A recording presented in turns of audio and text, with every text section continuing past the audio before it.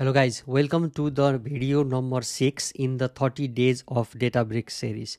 In this video, let's go through DBFS, meaning Databricks File System, right? First, I will show you how you can browse DBFS using the UI and how to enable that, because now it is being disabled and admins can only do the enabling part. So in the community edition, we are the admins, we can do that, right?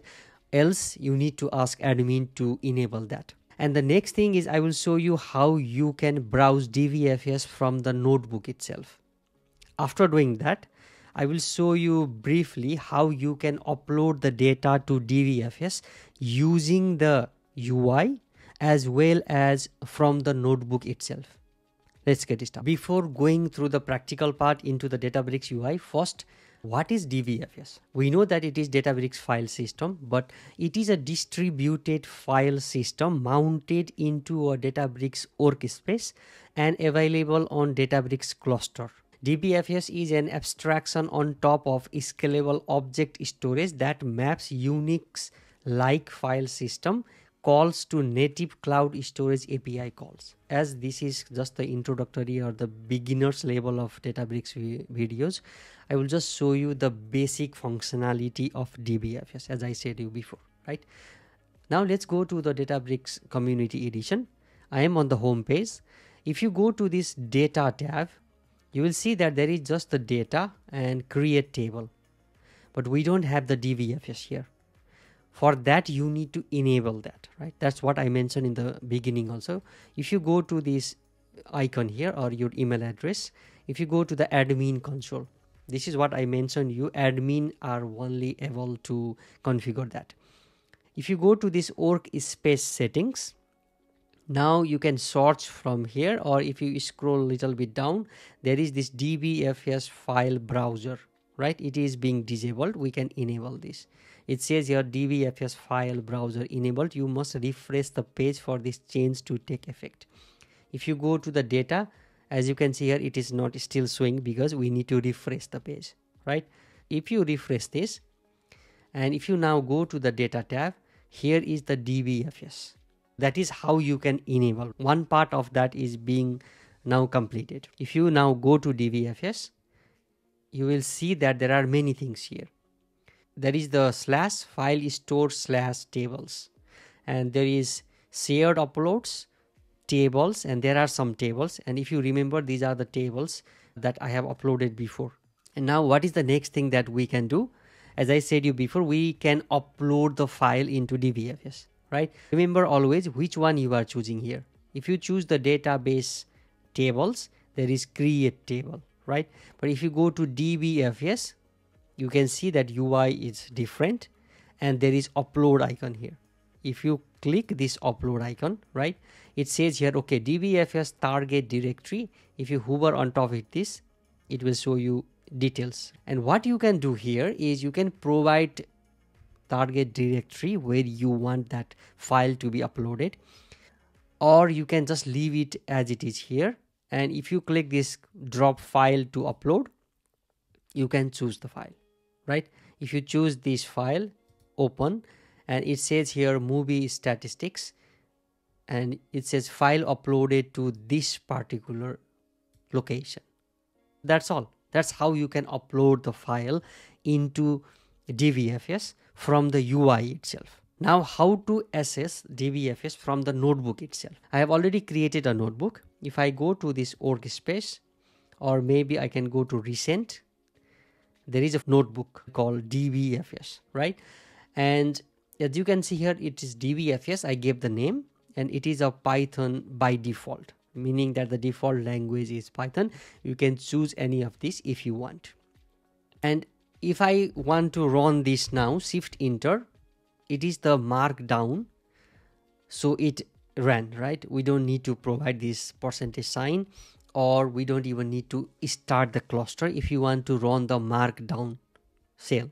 How to know it is a markdown? If you double click this, there is this %MD, and if you provide one hash, that is heading 1, 2 hash heading 2, and so on. I hope you know what is a markdown. I'm not going to go through that right now, right? Shift enter, it runs now. But if I want to run this DB utils, what is DB utils? Databricks utilities.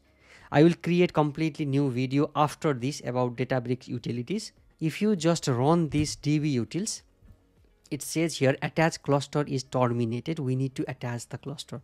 That's the reason I always mention you always start the cluster before you start working on Databricks. I have already started. For that, I can say select resource, and there is 30 days of Databricks. I can attach and run.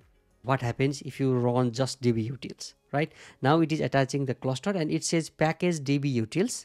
It knows that this is a package. For more information, type DB utils help in the cell, right? That is what I have done here. DB utils help. If I run shift enter, it will provide me some information. What is this? This module provides various utilities for users to interact with the rest of the Databricks. There is FS, file system, there is data, there is credentials, there is jobs, there is library, meta, notebook, preview, secrets, widgets. I will cover some of these in my upcoming videos, so you will know how they work, right? But just to give you some idea what is this, let's go with FS in this video. So dbutils.fs, that's how it works. There is dbutils. And if you type dot, okay, I can just type it here instead of saying this here. So I type DB and it says autocomplete. Just click the tab, it's there, dot, and it shows all the different selections, right? I can go FS, it's automatically shown here. Just do tab, dot. There are again many things here, right? FS dot help. That means that you can provide dot help into the FS. Here are the many things. DBFS.utils provides utilities for working with file system. As we know, FS for file system. And we can mount, we can use FS utils and many things. As I said, next video is about DB utils. So let's not go mainly into this now. So here dbutils.fs.ls, and if you provide the path, right, we need to provide the path. Dot means the current directory. We see that there is file store, there is Databricks datasets, there is Databricks results and users, right? But if you go to the data and into the DBFS, there is file store and users, right? But if I go to the notebook, it shows here file store, users, as well as Databricks datasets and Databricks results. What does this mean? Databricks already provided us some data sets to work on us, right? This is not in a good format, right? What I can do is I can provide the display in front of this particular command, and now it will be shown in the table format so that we can view it in a table. So it's, as you can see here, this is the path, name, size, modification time, right? What dataset do we have? As I said you before, there is some dataset already being provided. What you can do is just take this particular path and then just provide it here inside DBFS. There is display dbutils.fs.ls, and if I run shift enter, it will show me all the data sets that are being provided by Databricks for me. There are many data sets, right? That's how you can navigate DBFS in the notebook itself. Now the last part, how to upload the data from notebook itself, right? If you go to this file icon here, there is the thing called upload data to DBFS, right? If you click this upload data to DBFS, if you see the same looking UI appears here, but here now it says here file store, shared uploads, and inside that there is providing my email address. You can change this if you want. If you go to this select, and from here you can change, okay, I want to make it in the tables. If you select, it goes to the tables, but by default it is there, right? And what you can do now, same as before, but if I go here, I can go to shared uploads, I can go to my email address, select, and now I can upload the data. Let me upload the same data here. That is how you can upload the same data with the different UIs, right? Now it says some files were renamed to avoid conflicts. Movie statistics was renamed to movie statistic dataset -1 CSV. I mentioned you before also, when you upload the same file, it does not overwrite it, but it gives the different name for that. And there is a good exclamation or the message being provided here just to know you that, okay, something is happening there. So yeah, you can just click next, And once you click next, there are many things here now. So here is the Spark API format, and there is this file API format. If you see the difference, here there is /DBFS. If you go to Spark, there is DBFS : and /, right? There are two different APIs that is being used in Databricks. And now here is the SS files from the notebook, how we can access the files, right? There is PySpark.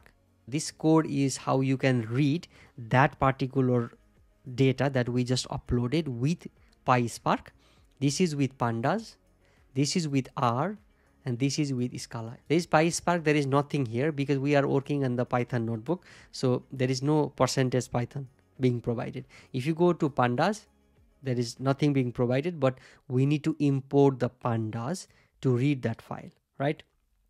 For R, it shows here percentage %R, so that you don't get any issue when running that particular cell. If you go to Scala, there is Scala, right? Okay, that's all for this video. I hope you learned something about Databricks file system.